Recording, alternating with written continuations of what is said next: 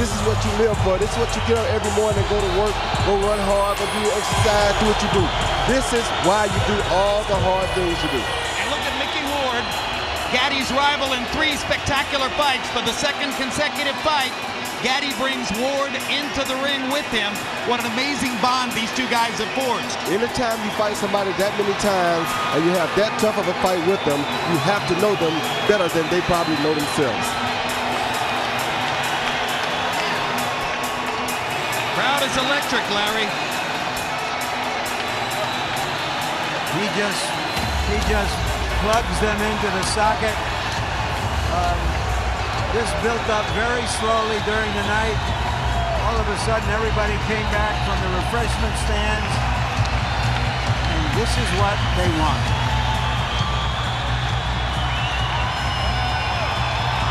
Montreal, Northern New Jersey, Atlantic City, Vero Beach. They all claim him, as does the boxing public at large. Notable wins, twice over Mickey Ward. Who even remembers that Ward won the first of their 3 unbelievable fights? Twice Gatti outboxed Tracy Harris Patterson. The losses, he was really totally outmatched against De La Hoya. And of course, twice against Ivan Robinson, the fight of the year in those instances as well. This could scarcely be a more exciting environment for a prize fight. Let's go to Michael Buffer for the official introductions.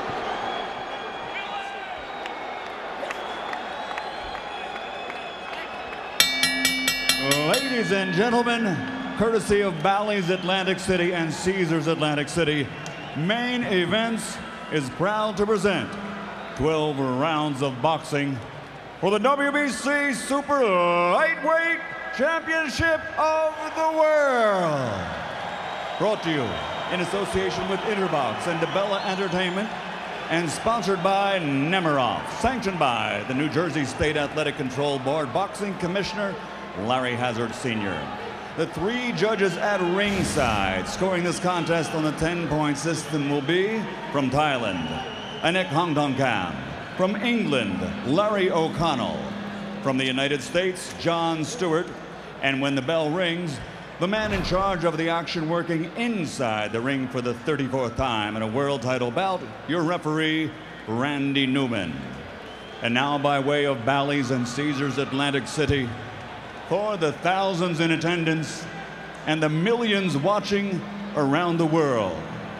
Ladies and gentlemen, let's get ready to rumble!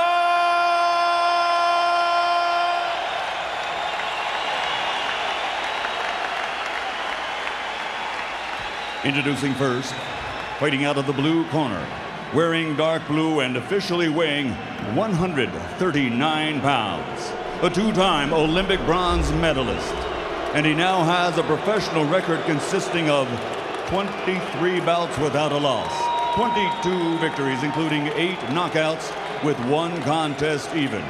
He now lives and fights out of Montreal, Quebec, Canada, originally from Ploiești, Romania, the undefeated challenger, the former undefeated lightweight champion of the world, Leonard Dorin.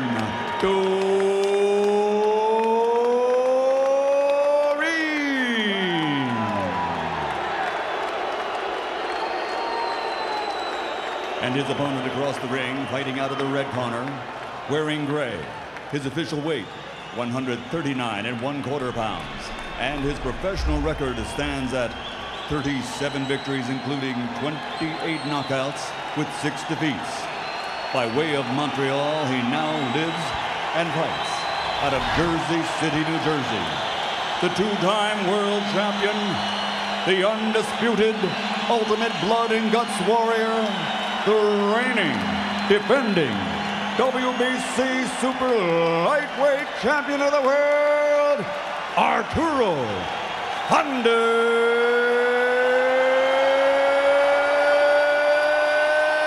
Gatti.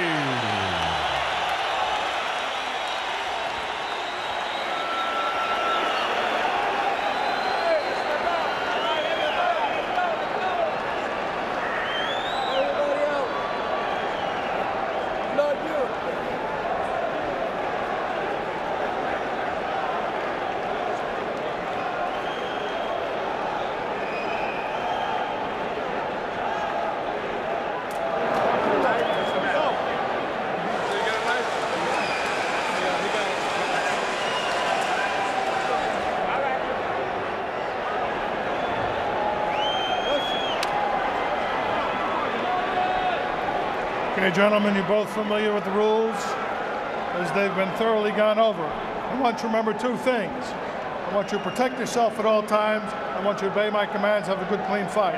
Shake hands, come out of the bell. Two fighters as tough as a barrel of nails.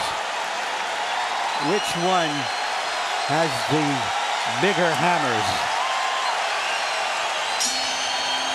Well, for a moment, it looked like Pat Lynch was never going to get Arturo Gatti's robe off, and the fight was going to have to be delayed because of wardrobe malfunction.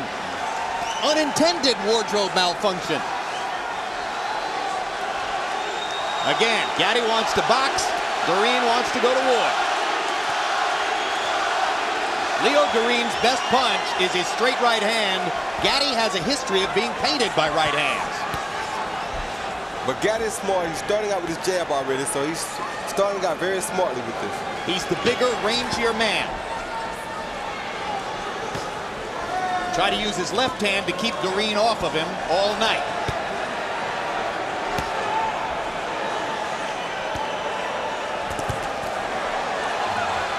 Dorin willing to take leather to step inside.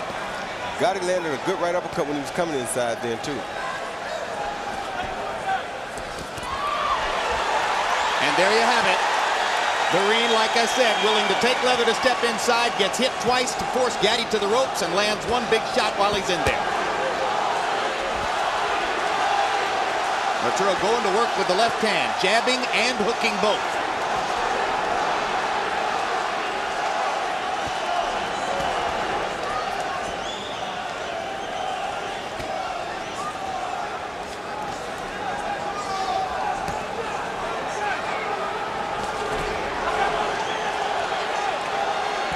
I bet you this is the biggest fighter Dorin ever faced.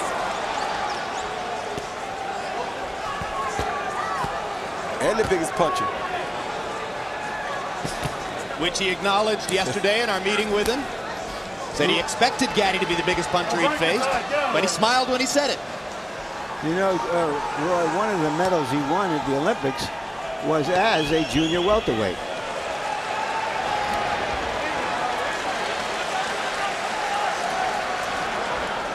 When he moved down to the lower weight class, it was because he thought he could be more powerful as a smaller fighter. Now he's back up in the neighborhood where Gatti's power will be an advantage for him. The good thing for Dorin, though, is that he does not rely on his power. All right, come on, get out of there. For most of the first round, though, and we're 2.5 minutes in, Arturo Gatti has managed to box effectively, keep Leonard Dorin from getting in. Dorin has only gotten to Gatti's ribcage a couple times. And there you see the plan as Arturo flurries and moves away. Break, you're tied, break.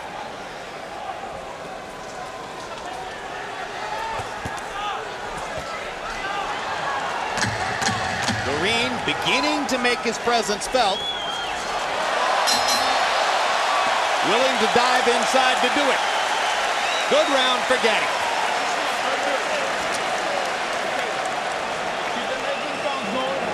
He's trying to come over top of the jab with the right hand. So just stay nice and loose till you find your rhythm. The jab is keeping him honest. Just keep popping that jab. Just keep popping. Till you find the rhythm, baby. Very good round. Okay, he's going to try to get you in that slow. When you get inside, beautiful. Walk him around. Okay, if the ring is... He's teasing you with the jab, okay? He wants you to lose your balance. Sit down on your leg, okay? Keep blocking the jab, and he has a lazy jab. His jab is lazy. We can look over the top over the jab. Remember that, okay? With speed. You've got no speed now, okay? Show me that speed, man. You are faster than this guy. Abuse of your speed. You listen to me? Some very interesting conversation in Dorin's corner, in which he said that Gatti's jab was lazy, it was not a stiff punishing jab, and that he could punch over it. CompuBox finding Gatti throwing 36 jabs in the first round, but only landing 3. CompuBox finding Dorin landing 10 of 36 punches, but Gatti threw 61. Gatti's not throwing his jab to land it, though. He's throwing it to throw it. To set up the rest of his arsenal. That's what a good fighter does. You start out with your jab and everything else works off. Break, you're tired, get out of there. Gaddy's money punches his left hook, among other reasons, because he has so frequently broken his right hand. 4 times to be exact. 5 operations on his hands in all. And he's had trouble with the right hand in each of his last 3 fights. But of course, it never stopped him from throwing the punch.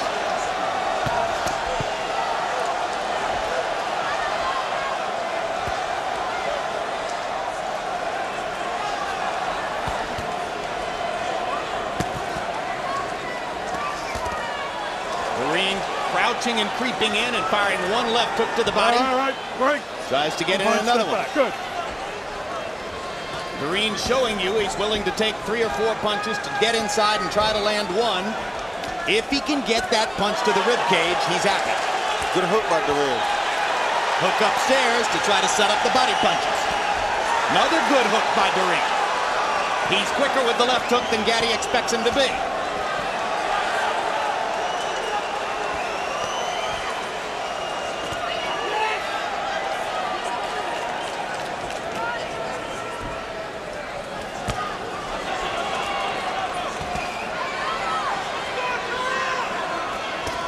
I must add, Dorin has a pretty good defense, too.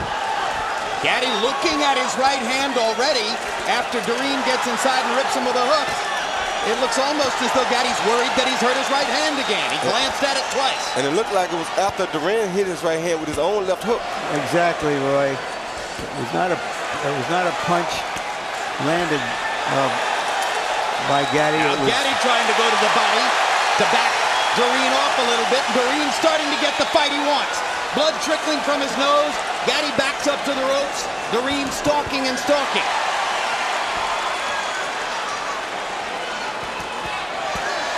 Good left hook to the body by Gatti. And Dorin goes down. What a tremendous shot. Dorin may not recover. He's not going to make it. Arturo Gatti has knocked out Leonard Dorin with a body shot. A tremendous left hook to the body. We talked about the power difference, and that was just power knocking a man out. Power and precise punching. That was a very smart combination that he used to do that. He threw the 1-2-3, then he came back and followed it with the 1-2-3 and added a left hook to the body. That was beautiful boxing. That's about the most decisive one-punch body knockout since Roy Jones. Knocked out Virgil Hill with a right-hand body shot in New Orleans. That's right. And that was a case of bigger man, bigger punch. I'm not prepared to say that. I just think it was a precise punch because when you look at the body of Dorin, he's as solid as anybody could be. He's just shorter than Gatti. I don't recall Gatti ever knocking a man out with a body punch. He almost broke Ward in half with a few, just as Ward almost broke him in half. Well, it's always been a primary weapon, the left hook to the body, but I don't know. I just have to believe that Leonard Dorin, having tasted 135-pound power, found 140-pound power from Gatti a different trip. All 13 Gatti connects in the second round, according to CompuBox, were power connects. And here's another look at the knockout, Roy. He threw a 1-2-3. Then he followed with a left hook because Dorin had his hands up so high, and that really caught Dorin off guard because he was expecting for Gatti to either move out or throw another left hook. So he threw the 1-2-3 just to make him put his hands up. Then boom, there goes the good body shot. Right on the liver. Right on the liver. Which freezes your legs, yes, right? Yes, it does. Freezes everything. And that's why Dorin wasn't able to get up, because of the precision targeting of that left hook onto the liver. And if you look, he wasn't no way set for that punch. He didn't even drop his hands to block the punch. He never saw that punch coming. Those are the worst ones. Kind of a delayed reaction, too. 1-2-3, all to the head just to make him pick his hands up. And then there goes the beautiful body shot. And at that moment, you had to suspect that Dorin was going to pop back up, but he never regained his legs from the withering liver shot that Gatti was able to produce. There's manager Pat Lynch, been with Arturo through all of his tumultuous career. And a big celebration for Gatti. And let's go up to Michael Buffer for the official particulars on the KO. Ladies and gentlemen, the end comes at 2 minutes, 55 seconds of round number 2.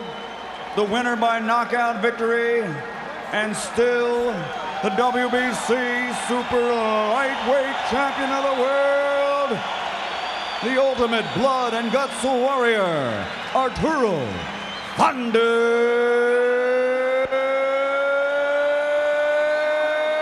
Gatti. So instead of being the fight of the year, which many, if not most of us expected, it becomes the easiest win of Arturo Gatti's entire long trip through the sport. And he was able to box for those 2 rounds. However, I think if we'd have gotten to the later rounds, he wouldn't have been able to continuously box that way. But he was able to box.